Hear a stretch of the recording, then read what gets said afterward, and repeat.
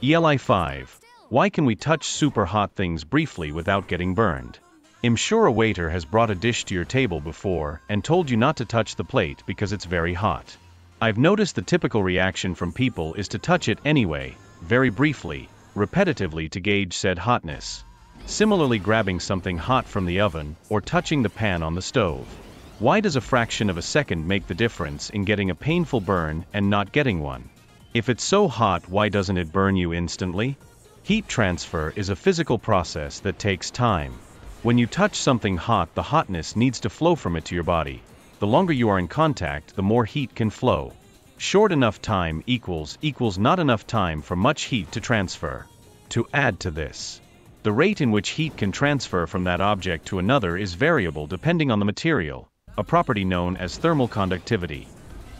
This is why you can put your hand in the oven at 200 degrees for quite a number of seconds, but a pan at that temperature would burn you probably in less than a second.